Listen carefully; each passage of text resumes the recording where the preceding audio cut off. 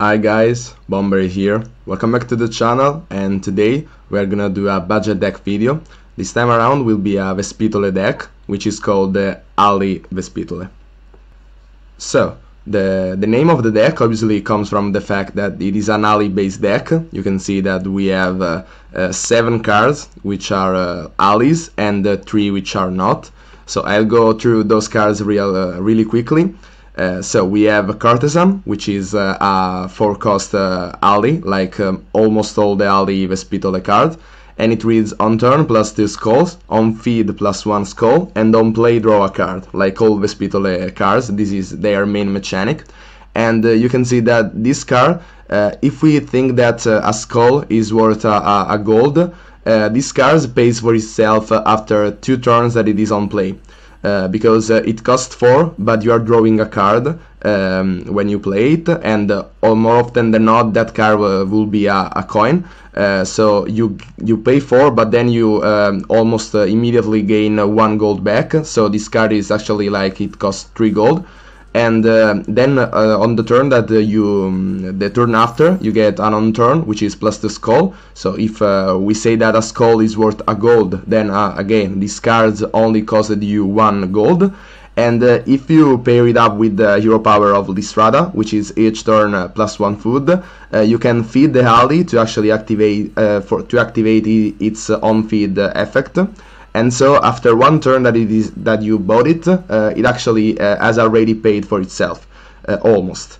And so the same goes for Wealthy Patron, but instead of skulls we actually have gold, and so that's the same. The Winter is almost the same in the sense that it has the on turn +2 food, but then it has to feed 2 gold to gain 1 food, and this is a more of a situational card when you actually, there are times when you have a bunch of gold floating, and you can convert that gold which you are not using to actually finish the game by gaining some food and converting them into skulls, for example, with the Courtesan, and actually finish the game. So a bit more of a situational card, but the on-turn effect is the same, because you can gain those foods and then convert them into skulls with the Courtesan, so it's actually on the same power level in that regard.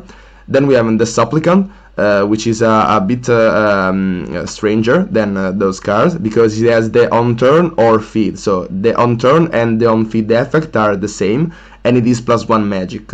So you may think that the Supplicant is worse than a Courtesan, for example, because the Courtesan gains +2 of a resource, and instead the Supplicant only 1. And you are right on that regard, but you have to remember that the Supplicant has 2 health, first of all, and so your opponent has to spend 1 more resource every time to kill your Supplicant. And the on-feed effect is obviously stronger than the Courtesan, because the skull can only be used to kill stuff. Instead, the Supplicant, the magic from the Supplicant can be used to kill stuff, to buy stuff, and to feed stuff, because the magic is all of the resources at once.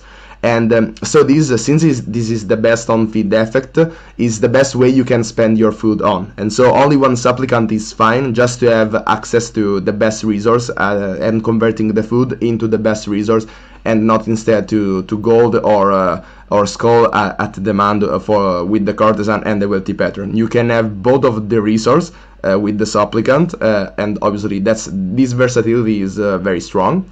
Then we have the Militia, which costs 3 goals. It has intercepts and 25% chance to retaliate, and on turn feed attack, and on play draw a card. So this is a bit similar to Supplicant in the sense that it only attacks for once, and so again attacking is somewhat like 1 gold. So it's not as strong a resource regenerator like Wealthy Patron, Courtesan, or Winter, but it costs less, first of all, and then it is an interceptor. And also it has the chance to retaliate, and so you may want to protect your allies, your resource, your glass cannons. We could say them as we could refer to them as glass cannons. You want to protect them, and so Militia does that pretty well. For the same reason, the Palisade is an interceptor, and it's a stronger interceptor than Militia, because it obviously intercepts twice as more than Militia, but it doesn't attack. So Palisade is much more defensive, and Militia is more versatile in the fact that it can also attack. Then we have Ballista, which is probably the best ally for this deck, because it has the on-turn attack per ×2, and again, if attacking is worth a resource, then it's a glass cannon. In fact, is somewhat like a glass cannon, a cannon in itself. Like the Courtesan or the Vintner on the Wealthy Patron, so the same resource gain as those cards, and it also has 2 health points like the Supplicant, and so this is a very strong ally. Obviously it doesn't have the on-feed mechanic, so this is why it is balanced, and sometimes it is best the Courtesan, and some other times it's better the Ballista. And in fact, the Ballista is the best opener you can have with this deck. The first turn buy, the best one is Ballista. Then we have Mercenary, which is a bit similar to Palisade, because it intercepts and it has 2 health, like the Palisade should have. But it also has the Retaliate and the on-feed, on-turn attack, so it is a stronger militia and a stronger Palisade, but that it also costs more, so that's balanced. Then we have the Loan, which is a must-have in almost all Vespitole decks. You can have a quick start with the Loan. On the first turn, you can, since you gain 8 gold, you can go for 2 allies which cost 4, for example, or for example a Wealthy Patron and a Palisade, and so actually the Wealthy Patron will counter the Loan itself, because you are paying 2 gold back over 4 turns, but you are gaining 2 gold, and so they actually cancels out. And in the meantime, you've got an ally which, when the Loan will expire, you will still have that ally. So definitely Loan is a very good start. The momentum is really important in card games, and the Loan definitely does that pretty well. And then we have the only scarce card in this deck. You can definitely change it with the non-scarce cards. Like for example, you can add another copy of an ally which you really like, or for example a Surf is also a good addition. Probably not that much, but it could work in this kind of deck. Some more intercepts that can work well with your glass cannons. Some other cool additions could be the Bureaucrat. If you want to actually control and slow down your opponent a bit more, or other than that, probably a Marshal could also be fine, but I find it a bit more situational. So probably, yeah, you want only to change it up with the Surf if you don't have the Harvest, but and even if you don't have the Harvest, this is the only support card in the deck, which actually makes it much more stronger. Because you can capitalize on the fact that you will have a bunch of allies on the play, and this is a very strong spell that you want to cast to actually gain so much value. And another card which is pretty similar to Harvest could be the Spy Network, which is an hero card, but you can get it from Sophocatro, which is an uncommon rarity hero, so it's probably somewhat easier to get than the Harvest. And also probably faster to level it up, at least for since the second upgrade, till the second upgrade. Or another card that you could use is the Benediction. It's also a pretty similar card to the Harvest. It is stronger, for example, with cards like Ballista, but it is weaker for cards like, for example, the Militias, or for example, the Palisade, but which is not an ally anyway, so the Benediction could also be swapped in for the Harvest. It costs 1 more gold, but it's pretty much the same. So with that said, let's just jump into a match let's see this deck in action.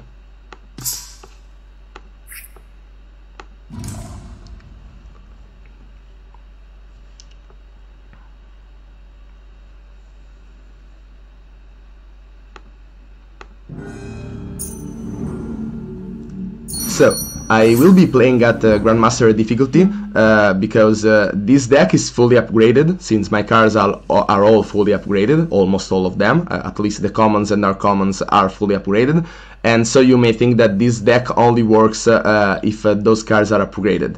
Obviously, the more your cards are upgraded, the better it is, but I'm playing with the full upgraded cards against the most difficult opponent in the AI. So if you have not all the cards upgraded, but you are playing against an easier AI, it should work almost the same. So as I said, starting off with Alon is a pretty strong move, in particular in the opening, and so we obviously want to go for the Loan.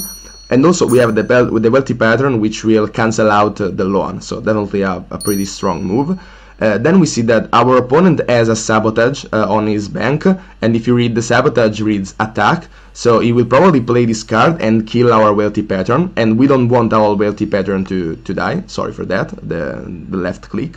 We don't want the wealthy patron to die, and so first of all, let's just convert the food into gold, which is more valuable, since food can only be used to heal our opponent, and obviously having gold economy is stronger than healing, because if you are always defending and never attacking, you can never win, and you can use your gold to convert it into attacks by buying cards. So definitely gold is more useful than healing in some situations, obviously, but that said, since we want to protect our wealthy patron, we want to go for the militia, obviously, which has the intercepts and will shield our wealthy patron. Then play all our coins but one, and this is a good practice to always have a card in your opening in your hand, because this is called the pocket, because you actually draw 3 cards every turn, but you can have 4. So you can actually have a coin in your hand all the times, and this is called the pocket. You can have it without losing drawing power.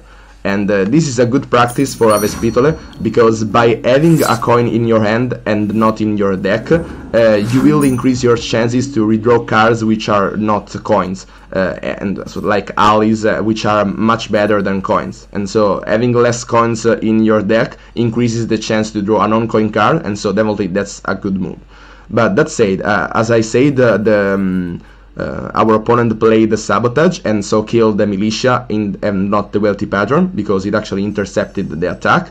Then we can go on, and another thing for the same reason as before, you want to buy cards with the most coins you can in your hand. So for example, right now I had 4 coins and I had 3 gold. I played 1 coin and now I am at 4 gold. If I want to buy the courtesan, I should do it right now, because by doing that I will only have 8 cards in my deck, and one of them is the militia, which died, and so I have 1 in 8 chances to pull the militia.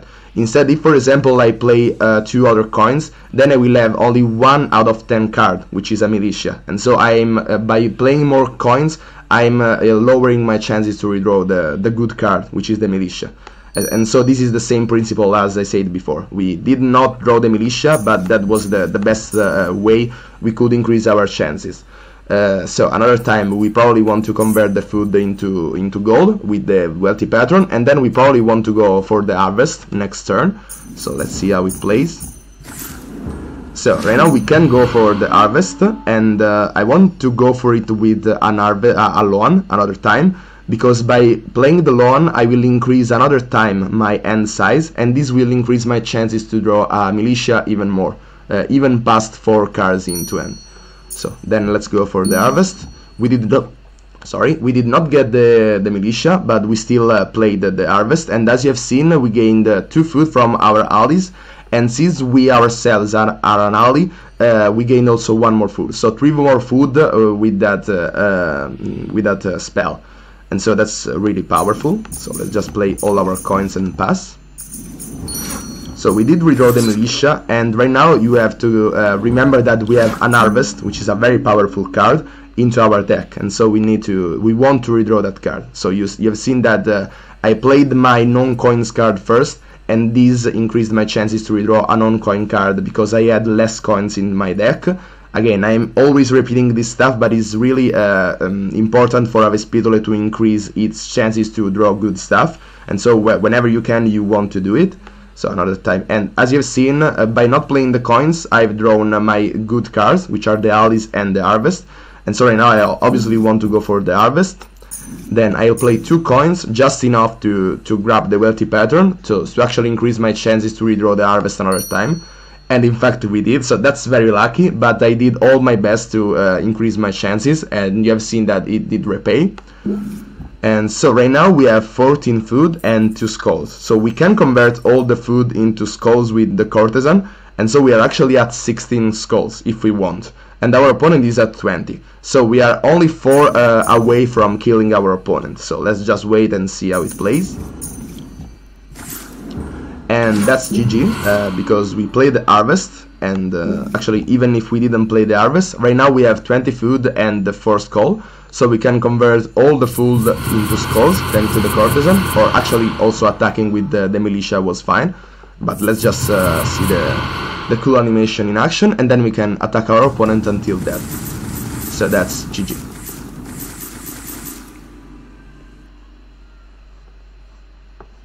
So, as you've seen, this deck can definitely beat the Grandmaster difficulty, although even though it's a budget deck, a very free-to-play friendly deck, which can be upgraded pretty fastly. So if it can handle the Grandmaster difficulty, even at full upgraded mode, it can definitely handle the easier difficulties with less upgraded cards. So, that's it for this video. Hope you liked it and find it useful. Be sure to leave down below a comment to let me know what you want to see in the next videos, and as always, see ya!